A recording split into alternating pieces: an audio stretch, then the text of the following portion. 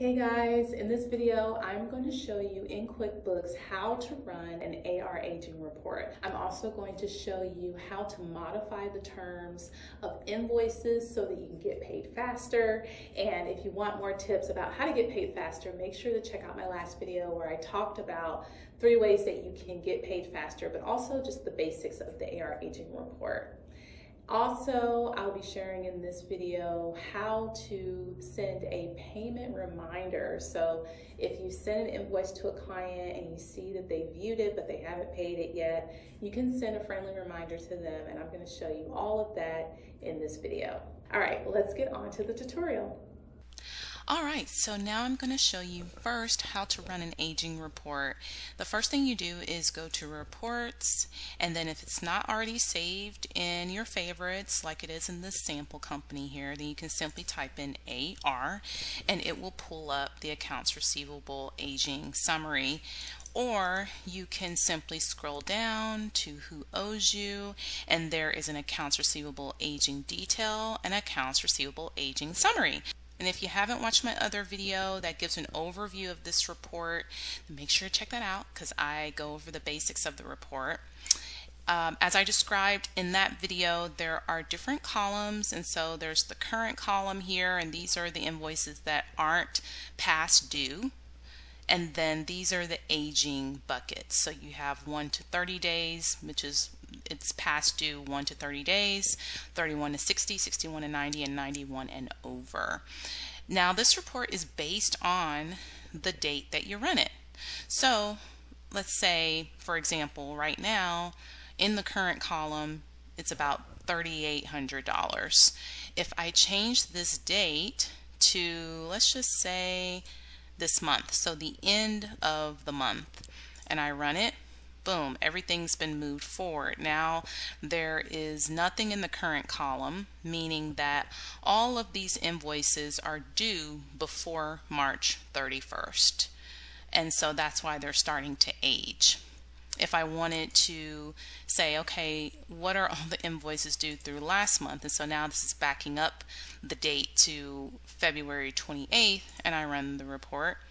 Now we can see that most of these invoices have moved back to the current column.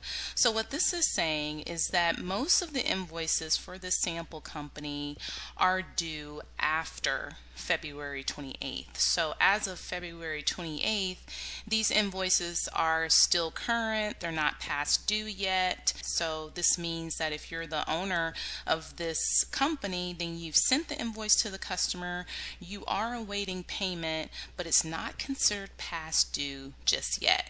And again, that's just based off of the date that you run the report. Let's take a look at the AR aging detail report, and I'll show you how this is different from the summary. So as you can see, the detail report is showing way more detail. It's showing the invoice number, the customer, it's showing the different days that it's past due. And the great thing about this report is if you really wanted to drill into the details and know, okay, these are all of the invoices that I want to follow up on, then you know exactly where to go, and you can just press any of these links and it'll take you right to the invoice. So let's go to the invoice, and I will show you how to modify the terms of the invoice. Now this is a sample company, so I can't really make many changes, but I at least can show you how to change the terms. So say that you are sending an invoice and maybe you wanted to change the terms. You can just click this down arrow here and it'll give you different terms. You can do net 10, which means that as of the invoice date they have 10 days to pay it or it's considered past due. You can do net 15, same deal, 15 days to pay it or it's considered past due afterwards, net 30 or net 60. Or you can add your own term and you can just do a fixed number of days, So it's really up to you how you want to do this. The last thing I'm going to show you is how to send an invoice reminder. So this was one of the tips that I gave if you want to get your invoices paid faster. The first thing you'll do is go to Sales and then Invoices, and this will give you a list of all the invoices that you've sent already. And if you want to just go to an invoice, you don't even have to click inside of the invoice. You can just click this arrow right here, and then it says send reminder. So it's really easy to do that if they are past due. When you send a reminder, it will have a pre-written message which you can totally edit if you wanted to, and then in this screen, which you can't see because it is a sample company, it'll have your company logo if you have that loaded into QuickBooks, and it'll have a preview of what the email message will look like. And so as you're making changes to the body, it'll reflect in the preview screen. And when you're ready to send that reminder, then you can do that. And the wonderful upgrade that they've done recently is that you can send yourself a copy. And so then that way you get the reminder as well in your inbox, and you can confirm that it's been sent to your customer.